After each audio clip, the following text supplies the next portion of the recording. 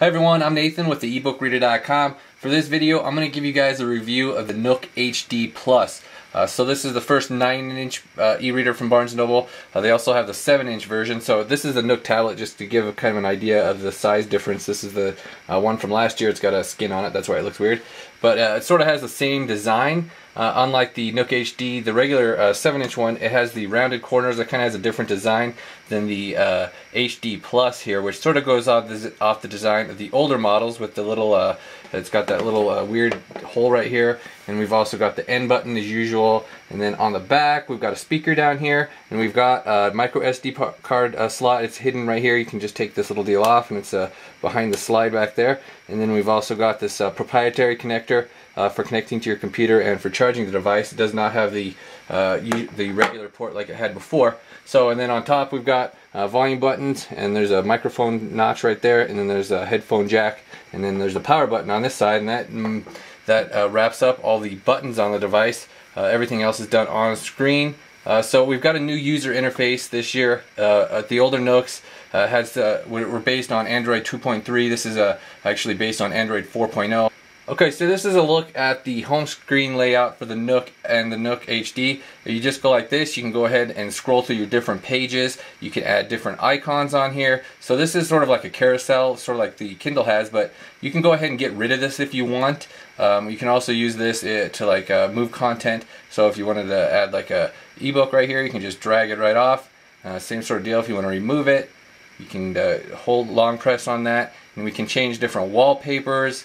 So there's some cool different setups in here. There's more of a traditional Android home screen, and we can add different app icons. You can add your access to your own files. We've got different apps. You can put all your app icons on here. There's different wallpapers, and there are even some live wallpapers, so you can change things up a bit. So we've also got, as you can see, there's this menu bar down here. I hit back right there. The back button only appears when there's an option for it. Okay, so you can also add like individual web pages on here. We can do the web page bookmarks. The only thing with them is they're so incredibly tiny, it's kind of hard to tell when you put them on here which web page it is. But the high resolution screen on this, so the high resolution screen is definitely the Nook HD Plus's best quality, and you can actually even see the little tiny writing in these little bookmarks right here. So we can go ahead and remove these if we want. One weird thing about these bookmarks is they seem to change sizes all the time. See, look at these ones, they're all big. The same exact thing. Sometimes these ones will change to that small size, and so this one's a little bit wider and shorter. I don't know what the deal is with those things. It's kind of strange. The manual, the user guide actually talks about widgets being available for the home screen, but that actually isn't available on here. I wonder if they're going to add that in a firmware update or something, because yeah, obviously there's no widgets here right now.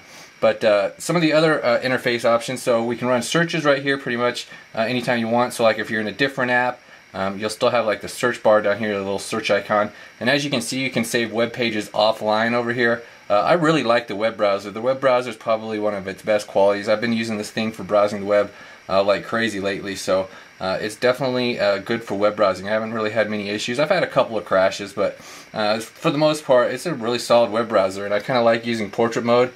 You just get so much content on the screen, you can actually easily read those. I doubt it's going to show up on the camera, but in person, with the high resolution screen, it's easily readable when the text is this small.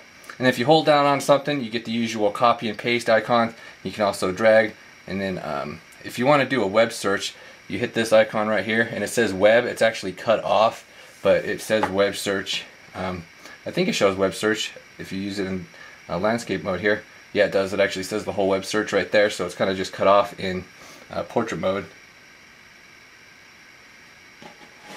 So as far as the oh, we've got this recent apps list down here too. So there's this little icon at all times down here on the menu bar. You can pop that up, and we get the recent apps, and it also shows you recent titles that you've accessed. So it's not just apps; you can just jump to recent ebooks, stuff like that as well. So that's kind of a cool little deal. Like I said earlier, you can run searches from here as well. So the web browser has article view, where it just removes like all the extra content and just breaks it down like so. So that's a pretty cool feature as well, and you've got the different font sizes.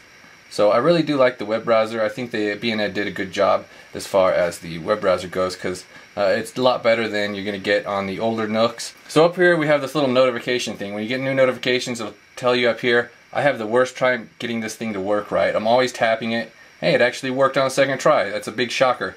Usually I have to hit it like 20 times before it works. But so that's where your notifications, like if you get emails or something, it'll pop up notification right there. And so like I said earlier, we can move all our app icons onto our home screens, and the home screens actually work in landscape mode as well, unlike the earlier Nooks. They do kind of overlap a little bit, like on these icons right here, but for the most part it works pretty well. So we've got this little Your Nook Today thing up here. If you tap that, it brings up like your day's weather. It's not really very useful, and it just shows you like recommended titles, but it just keeps saying the same stupid recommended titles over and over again when I scroll through these, so I don't know what the deal is with this. And it doesn't give you any like 5 days, so it's kind of annoying as far as that goes, but it could be better, that's what I'm saying. So one thing I like about this tablet is it's designed for larger form content like the magazines and the comics. This is a Spider-Man comic sample that I went ahead and downloaded just to see how it looks on here, and it does look really good on the screen. The comics just fit this screen size really well. Like these text balloons are really readable in person. I doubt they'll show up on this camera, but as far as the comics go, I mean, it just seems to fit the screen perfectly. And as you can see, we've got the animated page turns. So that goes with ebooks too. So as far as magazines and comics, I think they look really good on the Nook screen. So here's another one. So these aren't even actually designed for the HD screen, but they still look really good. The colors are just really bright. I don't know, I just think that looks really good for comics and magazines. So as far as e-reading goes, it's pretty much the same sort of setup you've got on the older Nooks. We've got the same sort of text adjusting options, basically. So if we pop this up right here, we've got a page slider. You got this little thing where you can go back, which is kind of cool. If you're jumping around, it tells you the go backs right there. You can enter a specific page. Of course, we can run searches. Here's the book info. So you can go in here and get your book information, read the reviews, or hit the lend me button if you want to lend it to someone. Okay, so some of the other options in here. We've got the table of contents, which also will list your notes and highlights and your bookmark sections. So we can bring up the different text options. So we've got these 8 different font sizes, and we've also got these 3 different options for margins and line spacing. So if you want the smaller margins, which typically I do, and then we go ahead and change the different font types. So with the high-res screen, the smaller text, it definitely looks really good. It's really crisp and clear. And then we've also got these different background colors. So if you like different background colors, you've got the different theme options. I tend to go with the off-white one right here. So it's got 2-page landscape mode, which looks pretty good on the big screen. It's also got the animated page turns. So the older Nooks didn't have the animated page turns, but the Nook apps did. I could never understand why their devices didn't have the animated page turns, but so now the Nook HD tablets do have that. One thing about this though, I mean, it does not turn pages fast at all. It's like, seriously, you can turn pages faster on the e-ink Nook than you can on the tablet. I never understood the concept of that. I mean, I don't know why the page turns are so slow, but if it were an e-ink e-reader, people would be giving it a bunch of flack for being so slow page turns, but it's a tablet, so nobody mentions it. It's kind of odd. Alright, so you can add bookmarks if you tap that icon up there. And then we can also have the usual on-screen adjusting options, or the on-screen options. So like you can add notes and highlights. If you hold down on a word, highlights notes. We can bring up the dictionary. We can also run searches on Google and Wikipedia from right there. And then we can also share these social networks. You can run searches, which works it right here. Okay, so one of the big selling points this year with Barnes & Noble is they have these different Nook profiles. So like when you turn a device on, you got the option to select a profile, and with each profile you can set it up exactly how you want it. So let me go ahead and show you that other profile real quick.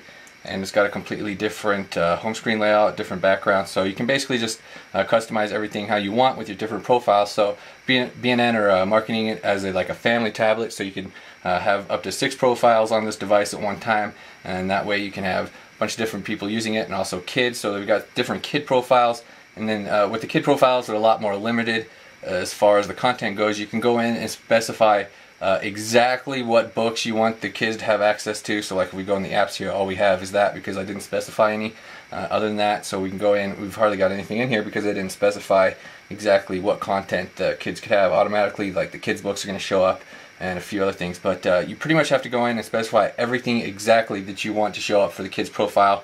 One thing I noticed is stuff on the SD card isn't even an option. So as far as side-loaded content goes, it's not even an option for kid profiles. And then we can go ahead and create different profiles just by going in there. You can't be in the kid profile, obviously, so then we can add the different profiles, and you can set up different preferences, so like what kind of recommended titles you get here based on your reading preferences. So it's sort of all set up to be accommodating for multiple users. So my biggest gripe with the Nook HD, of course, is just the limited amount of apps that we have access to. So this is pretty much like, these are pretty much all free apps. I don't buy apps from Barnes & Noble because the problem with buying apps from Barnes & Noble is they are only going to work on a Nook device now and in the future. So like if you buy apps with like a Nexus 7, I mean it's going to work with any Android device you buy in the future, and every Android device you have right now that supports the Google app market. So I mean, when you buy apps from Barnes & Noble, obviously it limits you to just Barnes & Noble, and then as far as the apps go, I mean there just is not a very good selection. And you're pretty much going to have to pay for everything. I mean, even a calculator, you're going to have to pay for a calculator. You're not going to find like the free kind of apps that you're going to find on other platforms. So I was kind of surprised. I mean, there's not even really any high-end games at all. They're all just sort of like basic games. So definitely, the Nook definitely isn't what you'd consider a gaming tablet, because I mean, the high-end games don't even get on here. They're mostly just like Angry Birds, that type of games, Fruit Ninja, that type of stuff. You don't really have any high-end type of games that are going to push the performance of the processor or the graphics. Okay, so I'm going to go ahead and wrap up this review right here. I know I didn't cover all the details, but go ahead and check out my written review here over on the ebookreader.com. I got this really long review. I covered a lot more details in it. And I also covered some other articles recently, like 10 must-have free apps for the Nook HD and Nook HD Plus. And there's also this other article that shows you how to sideload apps on the Nook without rooting it if you want to. It's pretty complicated, but I mean, it is possible. So check out that for some additional information. And I'll also be posting some additional rooting guides, because I really want to get the Google Play on this, because now it's going to open it up to a lot more functionality than it currently has. So check that out on the ebookreader.com, and thank you for watching.